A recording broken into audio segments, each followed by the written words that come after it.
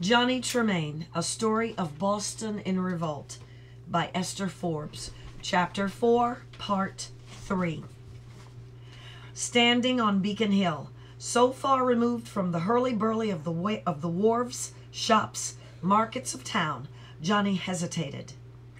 Should he, as a poor, out-of-work apprentice, go around back, or should he, as a long-lost something or other, raise that gleaming brass knocker on the paneled front door? The silver buttons and Rab's bold fellow hardened him. The silver buttons and Rab's bold fellow hardened him. The knocker fell, and instantly a maid was bidding him enter, curtsying, asking his name. "I'm Jonathan Light Tremain." The front hall was very large. From it rose a flight of stairs, taking their time in their rising, taking all the space they needed. Along the walls were portraits: Merchant Light in his handsome, healthy youth; Lavinia, painted long before in London, as regal as a child as now she was a young woman; time blackened old things, already 100 years old. Was it their long dried blood which now ran red and living in Johnny's veins? To the left was the drawing room, the tinkle of a spinet, low voices, laughter. Could it be they were laughing because the maid was announcing him? He wished he could call himself merely Johnny Tremain. "Ha, ha, ha!" That was Merchant Light. "Fetch him in, Jenny. Just a little family party. All want to see him, eh?" Johnny's first impression was of dozens of wax candles lighting the long dove-colored and lavender and yellow room.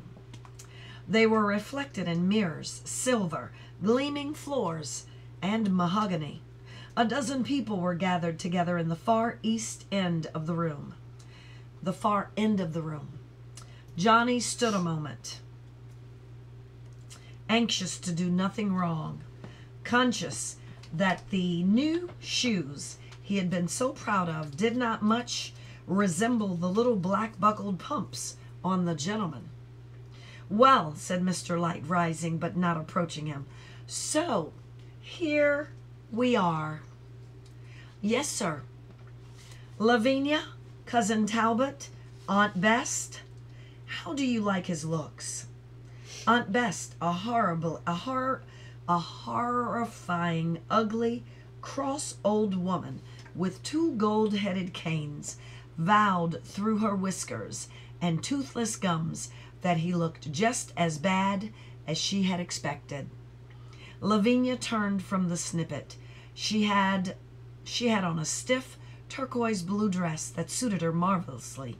She looked at the boy with her head tipped sideways, as Johnny had seen other ladies look at silver teapots before they bought. "At least, Papa, he's a deal handsomer than most of my relatives. Isn't he, Cousin Sewell?" It was the rosy clerk, lovelorn Sewell, who was turning her music for her. "Yes, dear." Mr. Light's eyes flickered over Johnny. "Quite the little gentleman. From the waist up. Silver buttons, eh? Ruffled shirt?"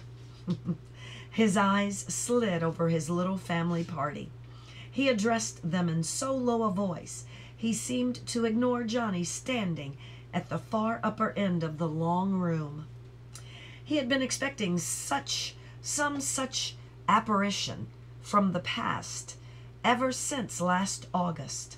In spite of family efforts to keep certain things dark, he had reason to believe certain things were well known, even among the lower class. Then he called to Johnny. "Now, boy, you brought your cup?" "It is here, in this bag." "Very good. Will you, and all of you, please step into the dining room?" This took some time, for Aunt Best had to be pulled in front and pushed from behind before she was balanced on her two gold-headed canes. She scolded, muttered, and shook her whiskers at everyone, including her famous nephew. Only Lavinia, still at the spinet, the cousin Sewell bending over her, did not go into the dining room. There on the sidebar were 3 standing cups. They were identical to Johnny's. Silently, he took his from its bag and set it with the other 3, then stood back to look at the silken, bejeweled, perfumed folk crowding about him. Mr. Light took up the cup, studied it, compared it with the ones of his own. Silently he handed it to a plainly dressed, thick-set gentleman who thus far had said nothing. "I think," said Mr. Light quietly, "all of you ladies and gentlemen will agree that this cup, our cousin, as it has brought back tonight, is one of the set." There was a murmur of assent. Johnny could hear the tiny tinkling, seemingly far away, of Miss Lavinia's spinet. It was perfectly obvious that this cup now stands where it belongs. The question is, how was it ever separated from its fellows? Johnny felt that everyone there except himself knew the answer to this question. In fact, the merchant's voice was smooth as oil. "I declare this to be the very cup which was stolen from me by thieves. They broke through yonder window on the 23rd of last August. Sheriff, I order you arrest this boy for burglary." The thick-set, plain man, whom Johnny had already noticed, put a heavy hand on his shoulder. His formal words flowed over him. Johnny Tremain, alias Johnny Light Tremain, apprenticed to Ephraim Lapham, name of King and Bay Colony, standing cup, taken over 23rd day, month, year of our Lord 1773. "This is not true," Johnny said. "You can explain to the judge."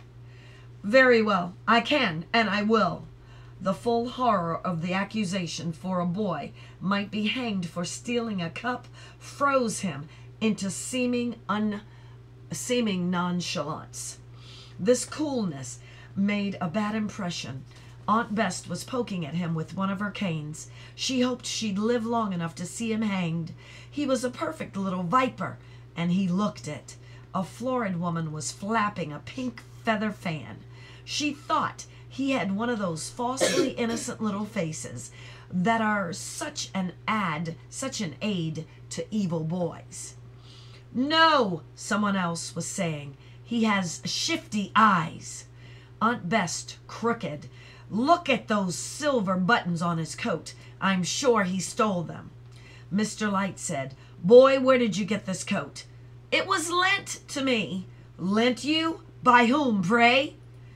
A printer's boy. I don't know his name. Down at Observer office. He's called Rab." "That coat is worth money. Do you think someone whose last name you admit you don't know would lend you a coat?" "It doesn't sound like it, but happens it's true." "Sheriff, look at this." "I certainly will, Mr. Light." I sent Sewell over to the Laphams, a very respectable, humble, pious, poor sort of folk. Mrs. Lapham swore this boy never owned a thing but the clothes he stood in. As for his name, he showed Sewell the papers of his indenture, signed by his dead mother. She put him down as Johnny Tremain, no Johnny Light about it. And Mrs. Lapham believed that lately he had taken to evil ways, stealing shoes and little things. She swore he never owned a cup. And Mr. Tweedy, a partner of Lapham, said the boy was a notorious liar and of most evil report. The sheriff was taking off handcuffs, snapping them on Johnny's wrist and his own. "Soon's I get this scamp locked up. Soon's I get this scamp locked up, I'll be back for that bowl of punch you promised, Mr. Light," he called cheerfully as he left. The last sound Johnny heard was the fairy tinkle of the spinet. The chain clanked. The sheriff said nothing until he had reached the stone jail in Prison Lane. Then, as the jailer was writing down Johnny's name in his book, the sheriff said kindly, "Now, boy, you've got some rights. Who do you want notified? Got any kin except the lights, eh? How about old Mr. Latham? He's my master no more. He dismissed me months ago. Relatives? Parents? I've nothing. But will you please tell that boy down at the Observer? He's the tall and dark. He's a tall and dark. All I know is that his name is Rab. The one you stole the coat off, huh? I was going to look him up tonight." The end of Chapter 4, Part 3.